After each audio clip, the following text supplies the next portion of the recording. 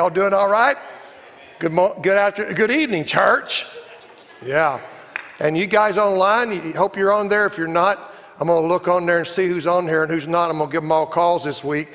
You know, there you go. So we're in this Romans series. We're in Romans 8. Pastor Jeff did a good job. And this morning, he points out in Romans 8, and my message title tonight, by the way, is Groanings. And you ever groaned before? People groan at my bad humor, but that's okay. It doesn't bother me one bit. And one of the key verses is that verse 5, those who live according to the sinful nature have their mind set on what the nature desires, but those who live in accordance to the Spirit have their mind set on what the Spirit desires. And the mind of the sinful man is death, but the mind controlled by the Spirit is life and peace.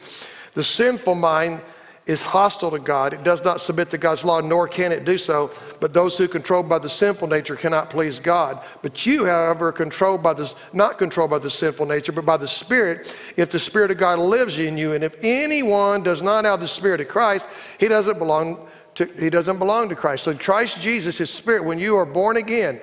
In fact, there are 3 baptisms in the Bible.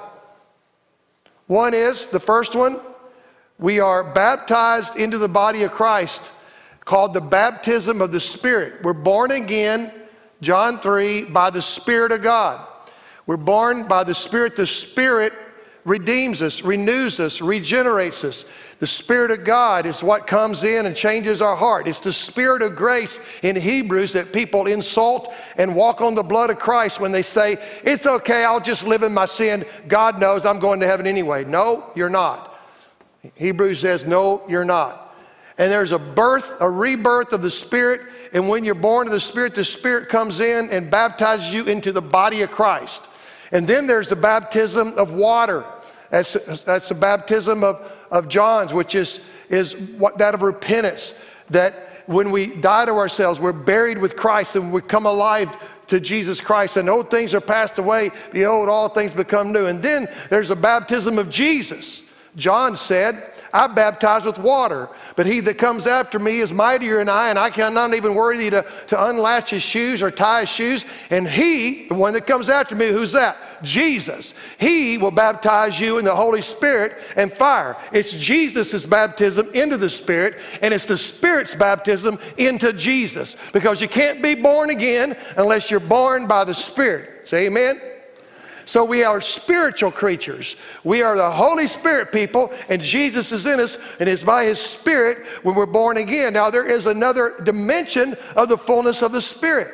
We can be full of the Spirit just like they experienced on day of Pentecost, and I call that the total immersion. I'm talking about when you get baptized in water, picture it. I mean the Holy Spirit's all over you. The Holy Spirit takes over everything, and that's what we're striving for. But like Jeff said, the Native American little tale that they would teach a little truth with, you got 2 dogs, and maybe they're twin dogs, right? They look just alike. I mean, they're exactly the same dog. Whichever one you feed is going to be the strongest one. And you got the flesh inside you, and you got the Spirit inside you. That was a great illustration. I'm going to tell you, you feed the Spirit with the food of the Spirit, the Word of God. You feed the Spirit with worship. The Holy Spirit comes with true worship in spirit and truth in Jesus. You feed your spirit that way. You feed your spirit by prayer and communion with God, and you feed your spirit with fellowship that is spiritual fellowship, not Green Bay Packer fellowship, because you get depressed when you're a Green Bay Packer fellowshipper. Now some of you might be chief fellowshippers, Kansas City chief fellowshippers. You might still have a little joy, but that's not spiritual joy. That's football joy, and it's very short-lived, trust me. Oh, my. What's the commercial say about sports? Oh, the thrill of victory and the agony of defeat. Oh, it's so true, but not with Jesus. We've got to be spirit people. So why do I bring that back up? Here's why.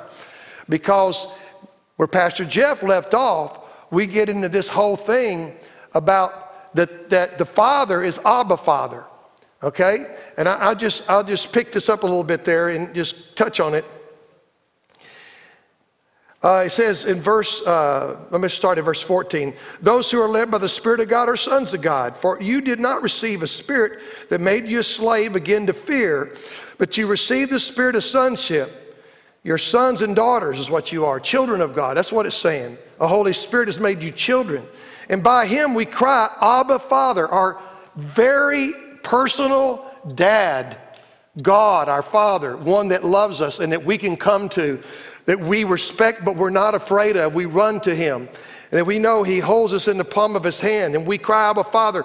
The Spirit himself testifies with our human spirit that we're God's children. See, the Spirit of God is the only thing that can tell someone they're God's children. You can take theology and say, oh yeah, you were saved. You don't know if they were saved. Only the man knows if they were saved. Don't ever tell anybody they were saved. You show them the book. Let them know that. Paul says, work out your own salvation with fear and trembling. You don't know. You have no business telling someone they're saved. You show them the way. You let the Spirit convince them, because the Spirit testifies with the human spirit that you're born again. You believe that? There's a lot of people running around think they're saved because people told them they're saved, and they don't look any more saved than a brick wall. They just got salvation theology that says, I'm going to heaven. I could give a rip about the kingdom of God. You know, the Lord gave me a word. I'm going to give one of these days in the morning. I'll give it to y'all free tonight. How in the world, the Lord showed me this, how in the world do you call yourselves a Christian when you never give one dime and tithe to God and never give to missions? If that's you, just check the words of Jesus about there's God and seeking God, or mammon and money. Which one do you serve? That's why God places that in your place. So I'm telling you, you can't make somebody that's never been born again give their money. They're not going to do it. That's why Jesus told the rich man, he could tell he wasn't born again by the question he's asking. And he said, I'll tell you what you do. You go sell everything you give and give all your money to the poor. He went away sad. And Jesus didn't go, whoa, come back. I mean, just give us a little bit of it, because after all, you're really rich and we can use your money. No, because he wasn't interested in his money. He was interested in his soul, to save him. Are you with me? So, I mean, you're talking, only God can do that by his Spirit. And only God can convince you you're born again. It's what they call, I am persuaded, I know who I have believed, and I am persuaded that he is able to keep me until that day. That's spiritual confidence in God. Amen? Are you with me? You look like a beautiful bunch of people, and you're out there jumping up and down. I love to preach to people like you. And those of you in your living rooms, I'm sure you're doing the same thing. Just settle down, sit down there, pull your zipper all the way up on your little pajamas tops, and we'll be good to go. Now then, so I'm going to tell you right now, the Holy Spirit himself, verse 16, he's the one that testifies with our spirit that we're God's children, that he's our Father, Abba, Father. Now, if we're children, then we're heirs and heirs of God, and co-heirs with Christ. And I'll stop right there. Now, that's the part you like, but you don't like the next part. Because nobody that's wanting to be a follower of Jesus wants to admit that you might go through problems on the earth. Now, this whole chapter is all put together. There's pieces of it where he's talking to you about what does it look like to really be born again? What does it look like to really have the life of Christ? And it looks like having the spirit life, not the flesh life. That's the first part of it. Then the rest, then Jeff's part, that's his part. He continues right in there. Beautiful job, he preached on that. And then he turns the corner and he's going, guess what? Just because you're a child of God and just because the Spirit of God is in you, yes, that's your daddy. Yes, that's your father, but doesn't mean that you're not going to have trouble on earth. Jesus said in John, he said, in this world you'll have tribulation, but be of good cheer, I've overcome the world. And notice what he says here in verse 15, for you did not receive a spirit that makes you a slave again to fear. Did they have reason to fear? Absolutely. It was, listen, I believe, I just looked that up because I was trying to remember exactly the dates. But I'm pretty sure Paul, in AD 65, Paul was imprisoned. And he died shortly after that. And let me tell you something. The Roman Christians were being persecuted like crazy. They were putting to death. I mean, I've been to the place, the catacombs in Rome, Italy, right where they had Paul. He was later I think the record has it that he was beheaded. And so, I mean, you've got all kinds of problems here. Let me look what it says. You know, from the very beginning, right after Jesus' first century, I mean, the Christians everywhere were being persecuted. So he's writing to this. So he's saying this. He says, look, you got Abba Father. You have the Spirit of God. You have the same Spirit that raised Jesus from the dead in you. You're special. God has got something really good for you. But guess what? You're not immune to the troubles of the world. You're not in this world in a place where you're not going to go through something. Jesus came into a world where the craziest man that ever ruled was ruling. And he had a venereal disease and he'd gone mentally mad. Herod the Great. He went to kill the babies over in Bethlehem. He was a nutcase. He killed wives. He killed his own sons. He was a nut. He was so insecure, he didn't want anybody to rule. And Jesus walked into the greatest darkness, and you talk, they had temples where they had orgies and all kinds of craziness going on there. I mean, it was a nutty world that Jesus came into, the darkest of the darkest. Look at our world. It's bad. But he says, listen, he says here, he says, don't be afraid. He didn't give you a spirit that makes you a slave again to fear. 365 times the Bible says, don't fear, don't fear, don't fear. I'm not afraid of nothing. I'm not. Well, I am afraid of my wife a little bit, but other than that, it depends on what I'm saying to her. As a joke. But anyway, she's pretty nice when she's upset. She just gives me a look. So, but notice what it says. We're heirs with God and co-heirs with Christ, if indeed we share in his sufferings, in order that we may also share in his glory. Let me ask you something. Do you think you're better than the 12 disciples of Jesus? So what are you going to do when they chop your head off? Huh? They tell you deny Christ, or they're going to chop your head. What are you going to do when they hang you upside down on a cross? I'm asking you a question. What are you going to do when they chase you, throw you in a hole in a little cave? Down in Rome, Italy. What are you going to do? Are you going to say, where's God? God's not real. Well, how could this possibly happen? My life just really stinks. It's terrible. You know what? What are we looking at? What are we living for? The pleasures and comfort of this world? That's what most Christians are looking for. They're more concerned about the trouble in the world than they are people dying and going to hell. They talk more about everything else that's going wrong instead of the souls that are lost. They criticize people that are blind and lost for being blind and lost instead of praying their soul gets saved. We need to pray for people that are blind and lost. Are you with me? It's true. We don't have anything to fear. Fear not. Get right with God, stay right with God. It's time to charge. Take the gospel. Go forward in the name of Jesus. Use the mighty name of Jesus. Preach the blood of Christ. Hold up the cross of Jesus Christ and go forward like mighty soldiers with the truth of Jesus, that no one will shut your mouth. You want to offend somebody? Offend them over Jesus. Offend them over the blood of Jesus. Preach the truth of the gospel that will change a heart. That's how you offend people. That's what the Bible says. It's an offense to those that are in darkness and love the deeds of darkness and the sin. They don't want to hear it. And Paul right here, verse 18 is one of the two key verses. This is really a key verse, a turning point. I love the King James.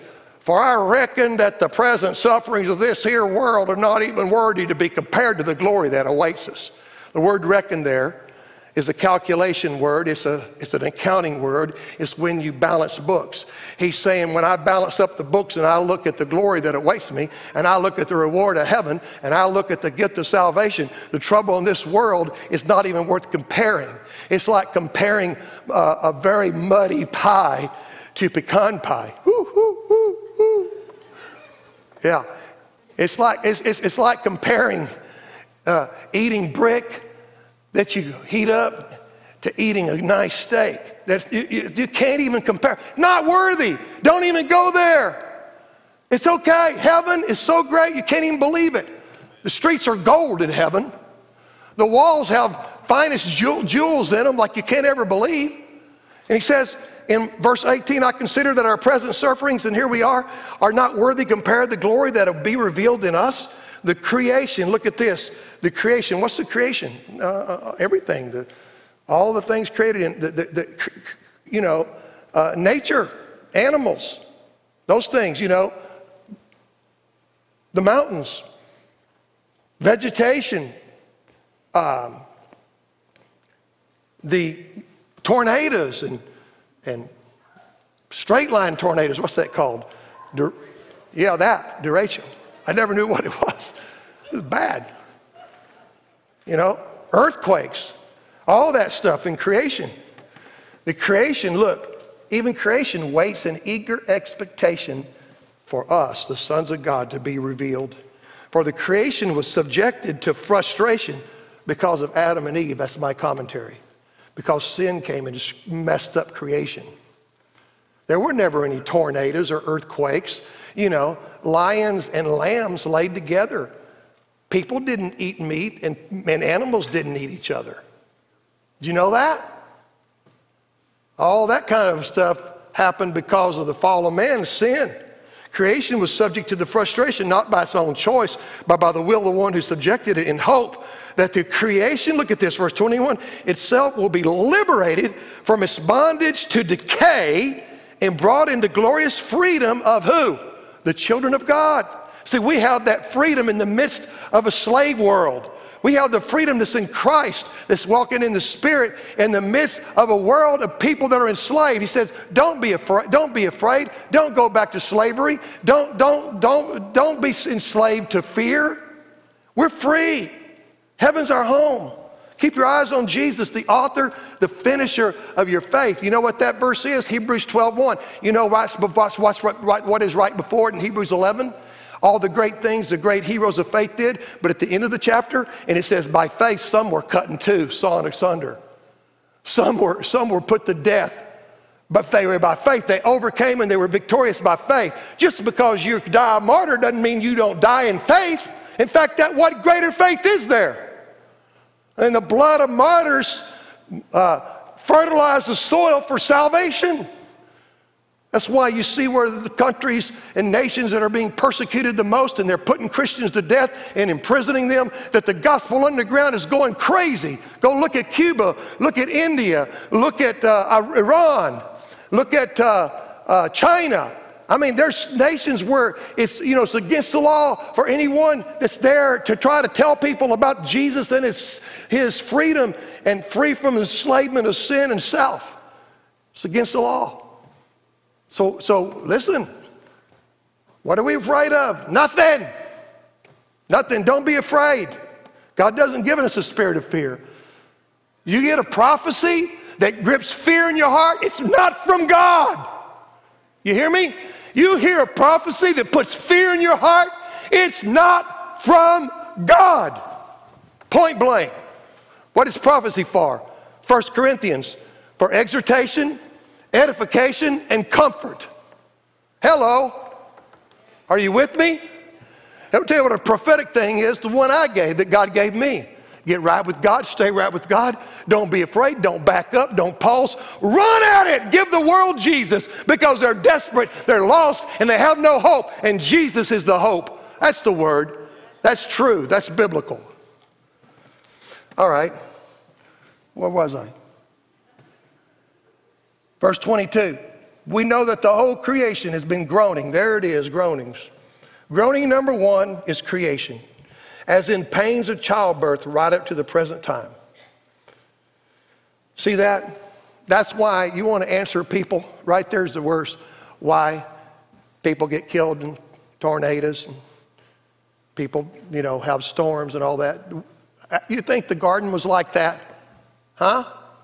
Did you hear Adam? Did you hear God tell Adam and Eve? Now, all those trees you can eat from, but not that one. And also you can eat any cow that's walking around, and you can butcher and cook you up some bacon out of those pigs that are on the ground. Did he say any of that stuff? Now I'm gonna tell you right now, you may not like it, those of you that like meat, but they didn't eat meat. They had fish and they had vegetables, but not meat. And that's why when you get to heaven, the lion isn't gonna try to eat the lamb. The Bible paints a picture. He lays down. And by the way, if you're a believer, this is outside of theology. It's my opinion. So you can definitely disagree with this. But I think your pet, if you're redeemed, your pet gets to go to heaven, because there's going to be animals in heaven. And I don't think the unredeemed animals are going to get there. I think it's the redeemed that have their animals. So little Lucille Weaver, my granddog, got Christian parents are going to be in heaven. Hallelujah! Even cats, pet cats of Christians. But the lion and the lamb are going to lay together. Creation's going to be solved. There's not going to be any more weather events in heaven. Creation's not going to groan. That's the curse of sin, the thorns that man had to have on the ground and to work the land. That was, remember how he told Adam, you're going to have to work hard because it's not going to grow. You're going to have to dig up the soil and fight thorns and all of that kind of stuff you don't like, those little burrs that get on you and stickers and all that stuff. That stuff wasn't in the Garden of Eden. That's part of the curse. Anything that you hate when you're doing gardening, that wasn't there. I'm just telling you. Now, that's my opinion. And 99.34% of the time, I'm correct. Exactly. Creation groans, but guess what? When we have our redemption complete and the trumpet sounds and we get out of here and fly away and go to heaven, creation's going to quit groaning because it's going to be redeemed too. What does it say in the Bible? He's going to make a new heaven and a new earth. Woo! Redemption, baby. All creation. And look what it says. The groaning, the creation's been groaning of pains of childbirth right up to the present time. And you know, women, childbirth pains aren't that good. Verse 23, second groaning. Not only so, but we ourselves, that's the believers. Believers, we ourselves, you. He's writing to the believers who have the first fruits of the Spirit. Born again, right? Have the Spirit fruit.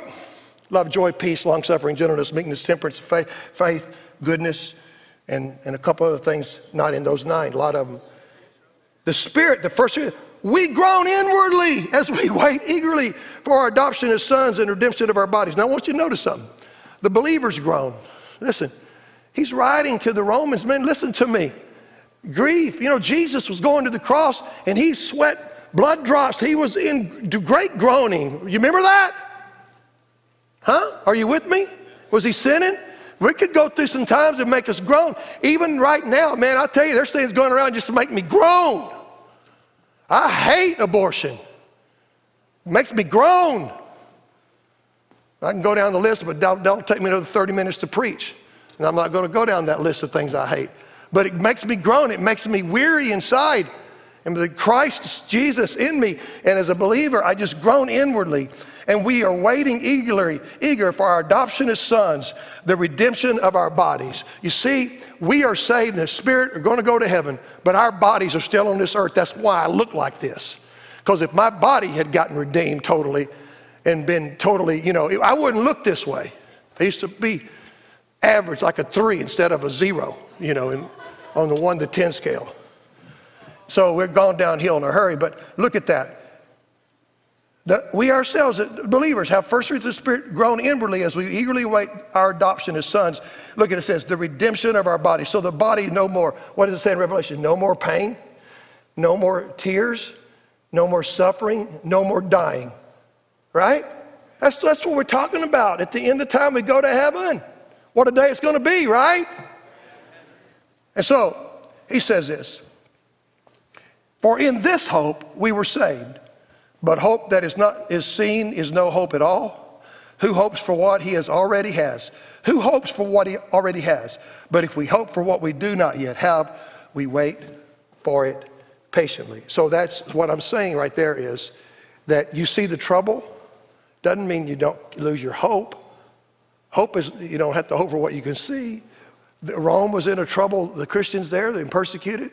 They kept their hope, right? And no, things were not looking good, what they saw. We can see things that aren't there, but guess what? Don't be afraid. God's with us. Our hope is sure. This is the blessed hope that someday, whether they martyr me or whether I die of old age, or whether war takes me, or they persecute me and put me to death for my faith, their hope will become complete for me, right? Because I know who I have believed, and I'm persuaded that he's able to keep me until that day. And then in verse 26, there's two groanings. The groaning of creation, the groaning of believers. The third one is in the same way. The Spirit helps us in our weakness. We do not know what we ought to pray for, but the Spirit himself intercedes with us with groans that words cannot express. And he who searches our hearts knows the mind of the Spirit, because the Spirit intercedes for the saints in accordance with God's will. Notice again, in the same way, the Spirit helps us in our weakness. You're talking about weakness, people coming against us, trouble, that we can't do it on our own. We need God's Spirit. We do not know what we ought to pray for, but the Spirit himself intercedes for us with groans that words cannot express. I'm going to go back up here, and I want you to see something in verse 22. We know that whole creation has been groaning. Verse 23, not only, but we ourselves who have the first fruit of the Spirit groan inwardly. So if it's us groaning inwardly, that would be number 2, verse 23. When it says the Spirit groans, that would be us. We already got that going on in verse 23. See it? Now we use this to say that when you have the Holy Spirit, God helps you pray in a language, right?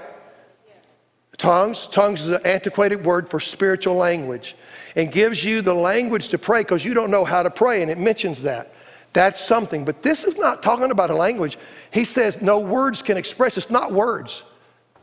Now I know you've been taught that, and if you want to continue to believe it, I'm okay with it. But when you take it in context, you got 3 groanings. You got the groaning of creation, you got the groaning of believers that we groan within, and the Spirit of God, because he loves you so much, groans with you because he hurts. Like he wept over Lazarus' grave. That doesn't take away the fact that when you don't know how to pray, the Holy Spirit gives you a prayer language. I believe that with all my heart, and Paul teaches it, but you don't need this verse to do that. Now, it could be part of it. You could be groaning and praying in a spiritual language. It could be together. I'm not saying, I'm not picking a bone here, it doesn't matter. What I'm saying though is, I want to make this point. Listen to me carefully and don't miss the point. You online, listen to the point. The point is God loves you so much when you hurt, he hurts with you. You understand that? Mary and Martha were hurting. They were crying. Lazarus had died. And Jesus, the Bible says, Jesus wept. And right now, the Father from above, when he sees the groanings, the things you go through, your loved ones are sick, you've got all kinds of things going on in your life. People die. Right now, we have people that die, a brother that dies. We got parents that have died. We have people near death that we love. And let me tell you something, God groans. I'm going to tell you right. If he doesn't, he sees the sparrow fall. He sees what goes on with his children. He's Abba Father. And all he's saying is this, guys. Yes, the Spirit is in you. And yes, you may be led of the Spirit. You might be godly. Don't go, well, God, why did you let this happen? I was godly. The Spirit of God was here. Where are you? I can only have a hard time believing in you, God. I mean, I'm having a hard time with this because my so-and-so died. My so-and-so got sick. This didn't go right. This was reversed. This was wrong. This was bad. And he's saying, don't lose hope. We don't live for this world alone. Our hope is forever. You with me? You see the context? He's writing to a church, believers in Rome that are being extremely persecuted. And he's turning the corner saying, yes, your Father is an Abba Father. And yes, the Spirit of God is in you. And yes, you bear fruit of the Spirit. And yes, you're full of the Spirit. And yes, you're a believer. But it doesn't guarantee you a perfect life. Like this old country songwriter that my high school basketball coach made me listen to it every time we'd drive out of town for a game. Never promised you a rose garden. Oh, remember that one? He loved that song. Because even back then he said, but y'all, you young people think you got some rose garden promised to you. This life is tough. Quit acting that way. And that's true. Jesus didn't promise a trouble-free world. He told us he would give us strength. He would give us backbone. He would give us hope. He would give us faith. We'd face death right in the eye. And say, God is God. But I'm going to tell you, when he goes through, he's crying with you. He's groaning. The Spirit groans with you. And he may be helping you pray in a spiritual language when you're groaning. But it says right here, if you just look at it, look at the words, The Spirit himself intercedes for us with groans that words cannot express. And I have looked at every version. I don't believe the Spirit is groaning. Not we groan before that, we who are believers. You see it, verse 23. Then the Spirit's groaning with us. In other words, there's empathy. He loves you. And that's my message today. He loves you. I don't care what we're going to go through in the future. Buck up, because God loves us. No matter what happens, never doubt it. No matter how horrible your life gets, God loves you. Lose your job, God loves you. Lose most of your clothes, God loves you. Got one set of clothes and just enough to eat, God loves you. God has not abandoned you. He's for you. You get on to the chapter, you see it. He's for you. He's not against you. You know, you just keep looking at it. Nothing's going to keep you from God from loving you. Just because these things happen, that God's love is still right there towards you. That's how the chapter. Now, some people read that to go, you know, it doesn't matter what you do. Once you're a believer, you can't ever get out of the arms of God and his love. And I don't know that I buy that deal. I do believe that there's assurance, and I do believe it's very hard if I've called on Christ to ever really been born again to ever want to go back. I just do. But I'm talking about people that have truly been born again by the Spirit, and the Spirit of God grabs a hold of them. Are you with me? All right, so that's it. That's my message. It's been a while. I probably preached longer than I should have. That's all of it right there. I gave you the whole boat.